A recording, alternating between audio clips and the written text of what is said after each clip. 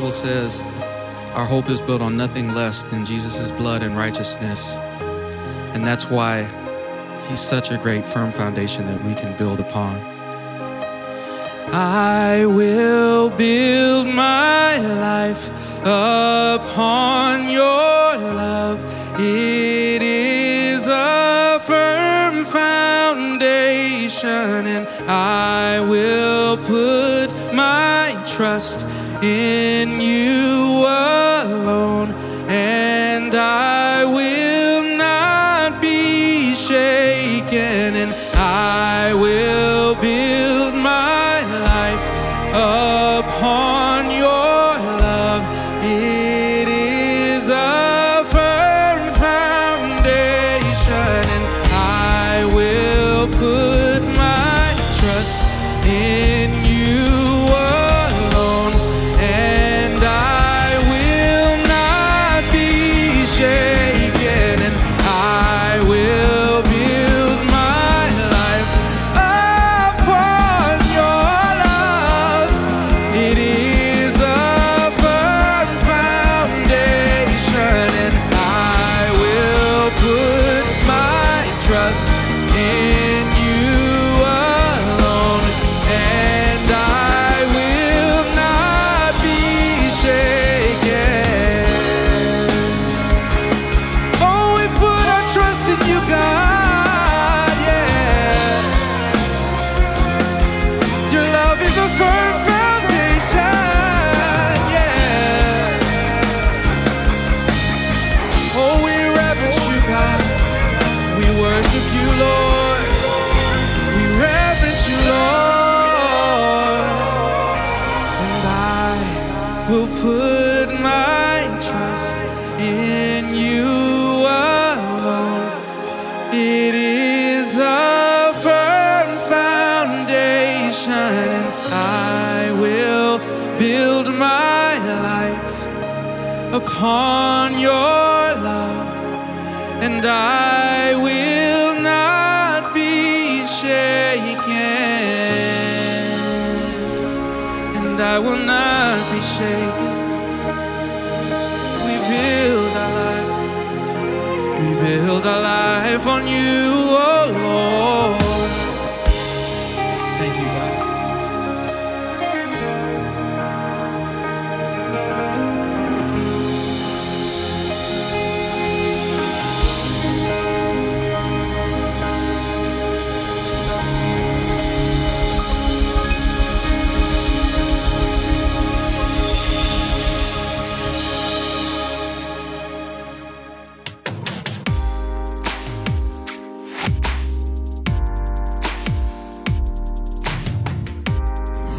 Hi, everybody. We're so excited because we're in the Grow the Network campaign.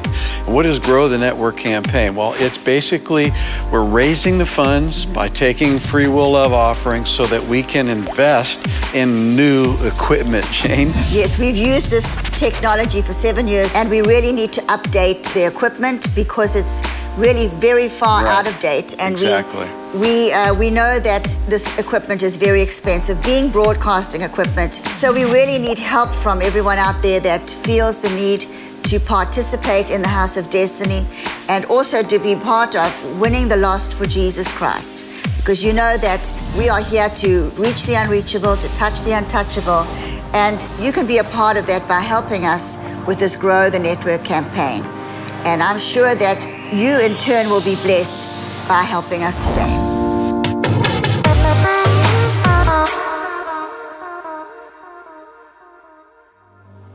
So beautiful to be with you right now. I know you're out there. I don't see you, but I know you're out there. I saw several members on chat, and that's always a blessing. Let me invite you, please. There's lots of room on chat. We have an online chat. Go to our website, and you can join in that chat group. And that's really, really, really, it's fun, but it's really encouraging to hear the hellos and how you doings and bless the Lords, and just to see some of our House of Destiny family. We are family. We belong to the Lord Jesus Christ. We are citizens of heaven, and we have a purpose in life. Today I want to speak life to you. I'm not the origin of that life. I'm just a vessel. I'm a messenger. A lot of people say they're cheerleaders. Well, I'm a cheerleader in the kingdom of God because I want to encourage you and I want to cheer you on. I know how important it is to be encouraged, to need encouragement.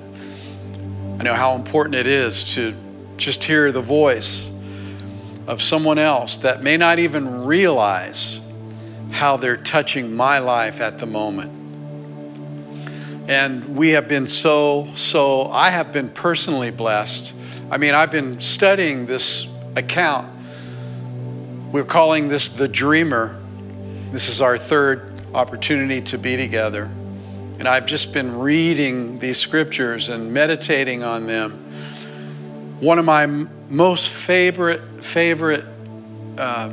characters in the Bible is Joseph. How can it not be? You know, one of the things that I shared on Facebook Live a few minutes ago regarding this platform, regarding this ministry, and regarding our dear prophet, Kim Clement. This world is so full of problems and trouble.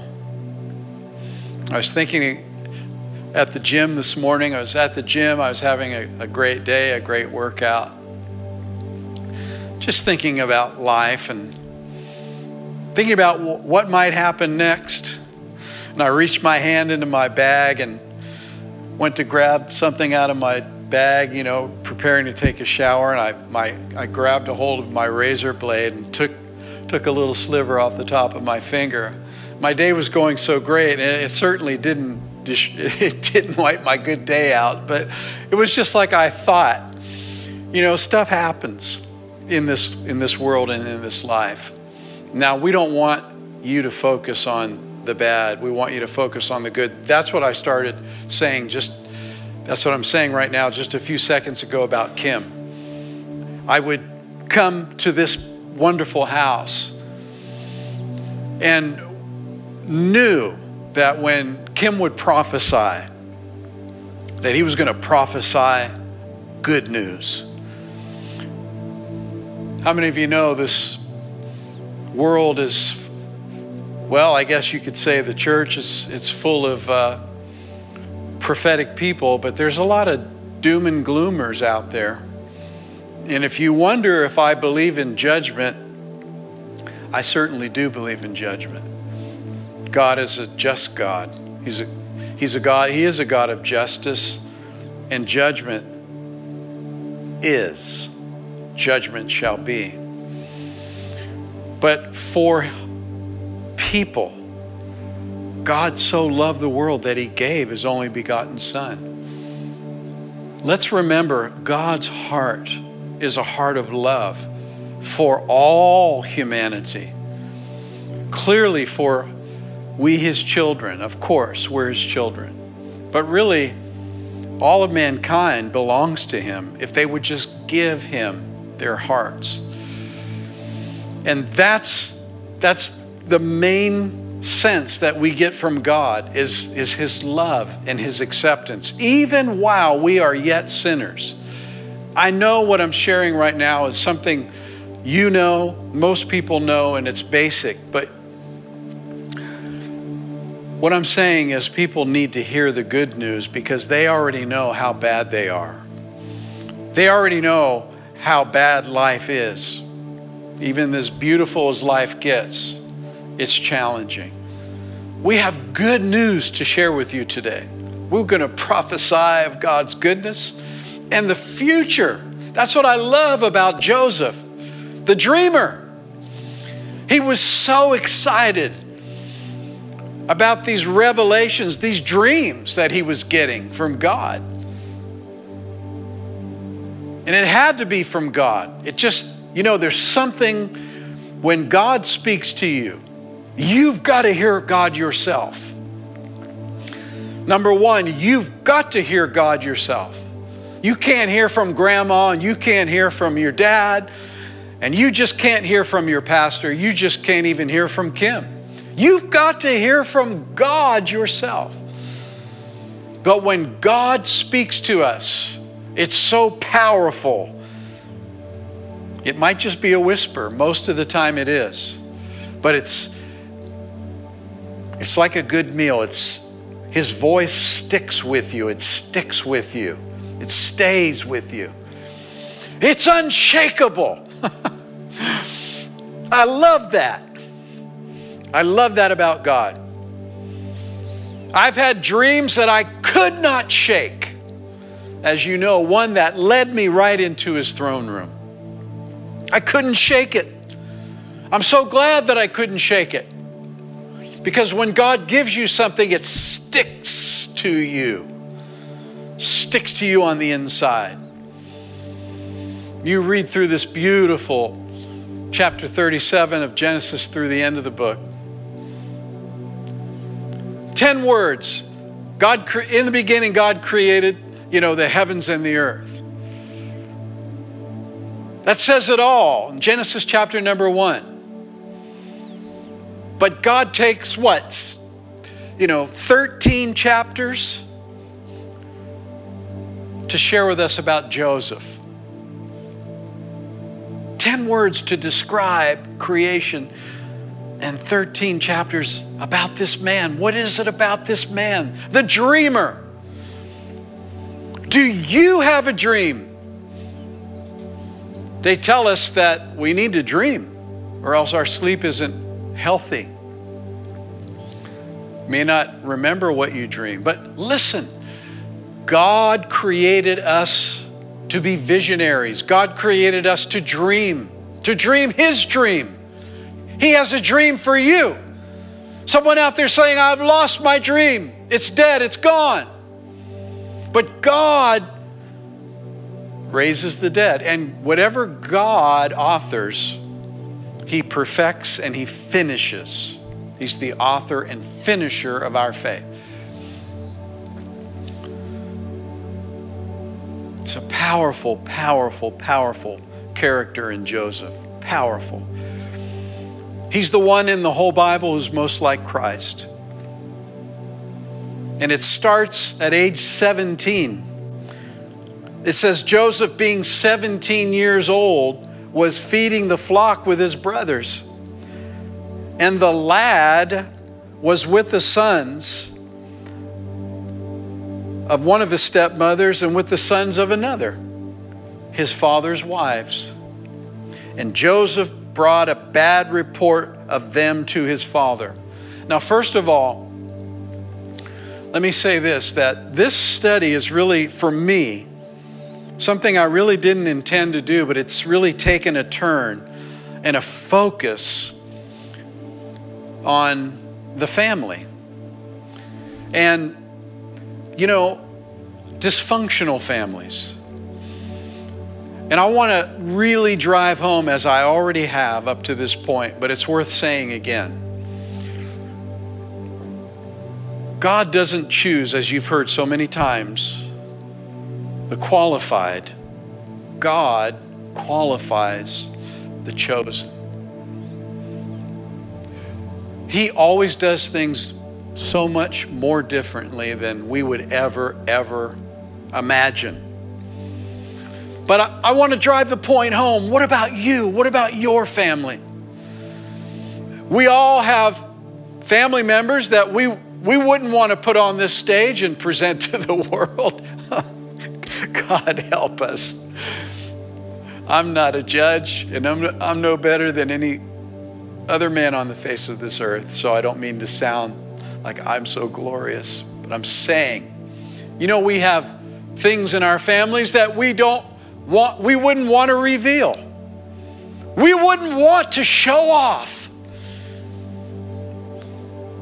And most of the time we exclude ourselves, or we have the thoughts, the temptations Thoughts that are tempting us to think less of ourselves. Again, that's why I love Kim, because he was prophesying greatness. He was prophesying hope to the least likely of candidates. People would walk out of his meetings feeling 10 feet tall. You don't need to hang around people that want to keep you small and make you smaller. This is not a motivational talk. This is kingdom of God stuff. But this is how God is. God places value on people. God speaks life into us. God has a dream concerning us.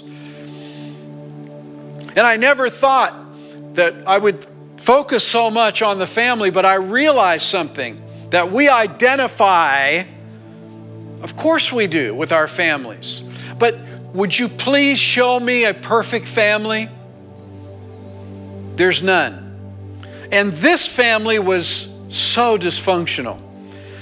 And the scripture tells us that Joseph brought a what? A bad report of his brothers back to his father.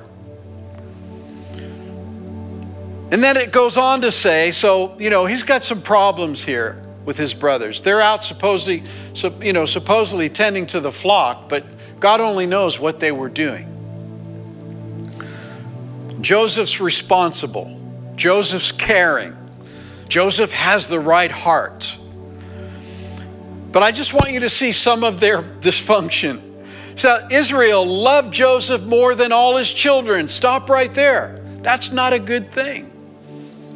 Of course he favored him. But when you show that favoritism and you've got 12 kids from 4 different wives, it's not a very wise thing to do. And he made him that coat of many colors, that tunic of many colors. And as a result, when his brothers saw this, they hated him. And they couldn't even speak to him face to face. They were so angry. Sound like some of our families, perhaps? And then Joseph has a dream. And it says, and they hated him even more. And then Joseph had a second dream. And their response is, first of all, his own father rebukes him. And then it says his brothers envied him. And then you find Israel sends Joseph out to check on his brothers one more time. He's always worried about his family, this dysfunctional family. Now remember, these are the families, Abraham, Isaac, and Jacob. These are the families that God says, I'm going to save the world by, made a covenant with. But they had a lot of problems. Does your family have a lot of problems? Where are your kids right now? Where are your grandkids right now? No, I'm not saying that to make you worry more. I'm not saying that to point fingers. I'm saying that to say this. God knows how to save out of the weakest, out of the situations that you would never, ever, ever believe anything good would come out of. So Joseph goes out once again to look after his brothers. They're not too excited about him. He's got this tunic, long sleeve tunic, which means he wasn't a laborer. He wasn't any longer, laboring over the sheep and their herds. He was kind of on his laptop, had this nice 3-piece suit on, so to speak. And they didn't like that. And it says that they conspired. They saw him coming from afar off. They conspired to kill him. They wanted to kill their own brother. And they said, let's throw him into a pit. And they stripped him of that coat. Now what's amazing is you see this garment mentioned several times throughout this book of Genesis. See, God wants to put a robe of righteousness upon us, even though it's lifted many times by perhaps our own loved ones and people around us. But they stripped him ultimately of that coat, and then they did cast him into the pit. But as his brothers continued to speak about this situation, they decided they would pull him out of the pit. You know the story. And they saw the Ishmaelites coming, and then just for a few pieces of silver, they sold him into slavery, whereby he was taken into Egypt. Now remember, God prophesied out of Egypt, they would be taken into Egypt, and then out of Egypt they would be delivered. So this story, it's an amazing story. And I want you to think about how, I was thinking about people that have come from dysfunctional families that have really done something for themselves in God. Think about Joyce Meyer. How she openly shares how she suffered sexual abuse by her own father. Her mind, her psyche, she was destroyed. Her soul was so darkened. How could it not be? But God took someone that was abused and see how he used her in a most powerful, amazing way. Think about this. Who on television right now is capturing the attention of more audiences around the world for the gospel of Jesus Christ? You know the answer, Joel Osteen.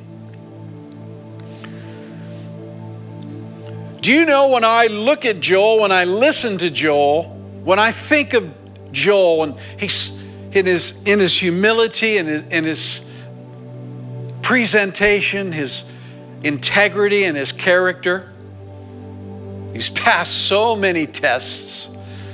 I think about his mother and his father. I listened to John Osteen years and years and years, before Joel ever came on the scene. Both John and Dodie. Just look at that family. Now, there is dysfunction in every family. None of us are perfect. But you know why, to me, Joel shines? It was because of that gorgeous legacy. That wonderful family that he came from. Not a perfect family, but you see, we can reverse the curses that are in our families. Joseph was a shining light. No one like him, I believe, in Scripture beside the Lord Jesus Christ. And look what he came from. You know, tragedy strikes all families. I thought I would share something unusual with you today, but just to remind us of the modern family and where we live and what we live around. This struck very close to my home just a few days ago. I want to show you a picture of an actor by the name of Ron Ely. Let's look at that picture now. And the next picture we'll show you is his character. Of course, you know Ron Ely, or maybe some of you don't know that Ron Ely was an actor who starred as Tarzan. There were several actors that did. There's Tarzan wrestling a savage beast. Let's go to the next picture. I'll explain this to you. I just want you to see this family. That's Ron with his wife, Valerie. Now, take a note of Valerie right there. Let's go to the next picture. That's Ron and his 2 daughters. And I just want you to know, these people live just up the road from me. And these 2 girls played sports with my daughter, Arena. So we would always see this family and speak to this family because we were on the same team together. This was many years ago when they were still in high school. Let's go to the next picture. This is the whole Ely family. 2 girls and their son. And then let's go to the last picture. That beautiful, handsome, 6 foot, 6 inch Harvard football star. Name is Cameron Ely. Okay, thank you so much for that. So many of you have already seen in the news, but like I said, this tragedy struck very close proximity to my home because just a few nights ago, that young man, that family in a very, very wealthy area of Santa Barbara, home worth almost $5 million. There was this major disruption, and the police and the sheriff were called out, and shots were heard, and then they found this beautiful wife of Ron, Valerie, stabbed to death on the family compound. And then they found someone hiding back on the property, and as they were proceeding toward the individual, he was enraged and he posed a threat to the authorities, and they actually shot him to death. It was the son, Cameron, that for whatever reason was out of his mind and fatally stabbed his own mother to death.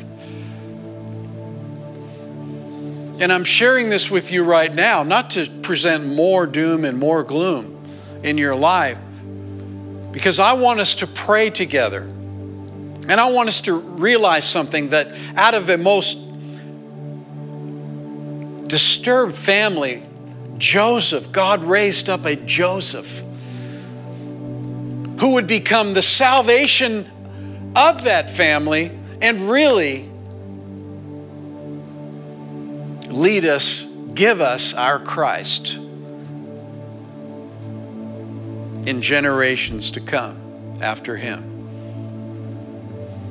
And I want you to realize something, that God is at work even in the most difficult of situations, the most tragic situations. I know that God is going to touch this Ely family, and our hearts and our prayers go out to them right now. Because of the devastation, I can't even imagine the devastation of a double funeral. And they were such a close-knit and a tight-knit family. I can tell you that out of experience. But I want to tell you that have suffered such tragedy in your own, and abuse and brokenness in your own families, that God is able to raise up a dream, your dream. So Heavenly Father, we thank you right now. We thank you, Lord, that out of tragedy, it's hard for people to believe. It's hard for people to fathom, especially as they're in that valley, as they're walking through that dark place. It's so difficult. The vision is gone. Sight is gone. There's no light, seemingly. But you are able, and you will raise up a deliverer. And I'm speaking to you right now. I'm telling you right now that God is raising you up. There is a deliverer on the inside of you. God wants you to have hope. God wants you to dream.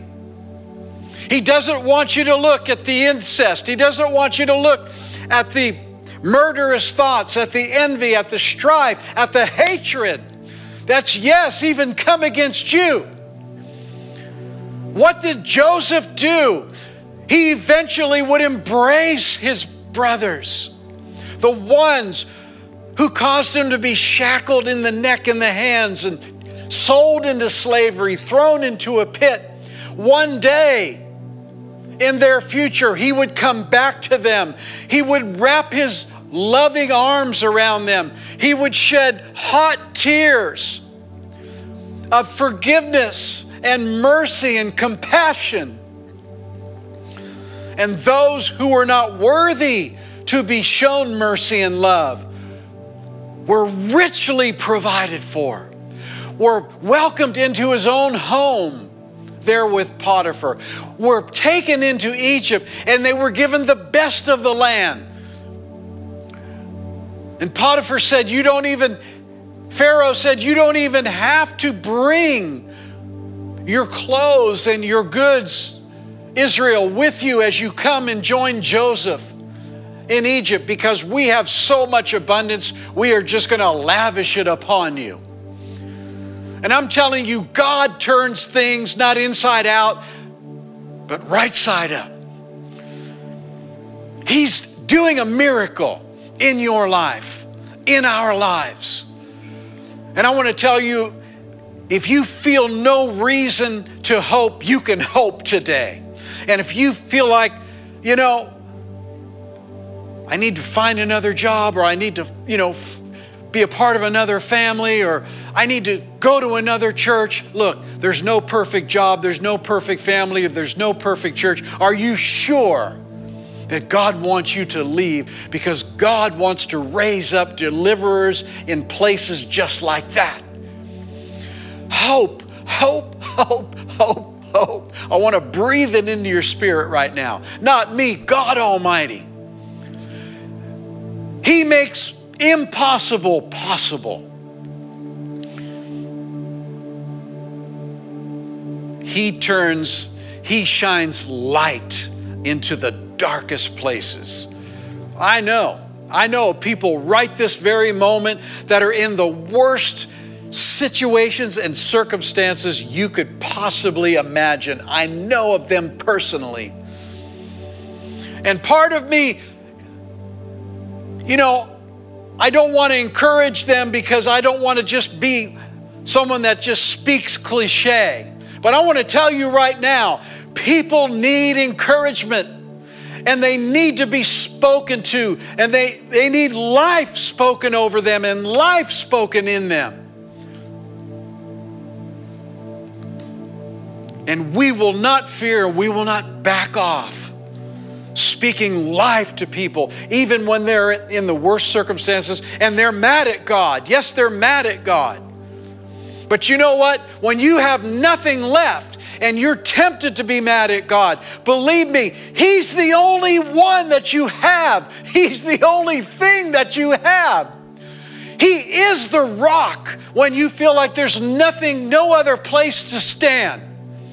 It doesn't matter how depressed you are. It doesn't matter how low you are. It doesn't matter how broke you are. It doesn't matter how sick you are. I'm telling you, God will vindicate you. God will strengthen you. And God will turn it around, and you can take that to the bank. You can take that to the bank. You can. And those of us that have walked with God long enough could say, look back and look at these testimonies. Even though we may be going through our own trials, and we are right now, I want to tell you something. Happy are the people that hear the joyful sound. Are you hearing the joyful sound right now? I know I can't stop, but I'm going to stop right now. I just want to cheerlead you on. I want to encourage you, because that's who I am. I'm not trying to make myself out to be a great person. I'm just telling you that's what's in my heart, and I mean that. I have my own struggles, but I have my own victorious God who loves me and is for me. And if He's for me, then who can be against me? the same for you. So God bless you. Receive God's prosperity, receive God's healing, receive God's goodness. This is all our ending prayer. Receive your miracle. And I want to tell you something. Don't quit. Don't give up. Don't you do it. Don't you do it. And you'll be happy that you didn't. All right? Write us. Share your testimony. Share your prayer request. But tell us something that God's doing in your life. All right? Remember, we have the Israel update on Friday and Saturday, of course. You don't want to miss the Den at the House of Destiny Network. We love you. We'll see you next time. Thank you for watching the House of Destiny's YouTube channel. Please subscribe to get all of our latest content. This video was brought to you by all of our generous supporters. If you'd like to give, click the link in the description. We have new episodes every week, so stay tuned. And remember, you're somewhere in the future and you look much better than you look right now.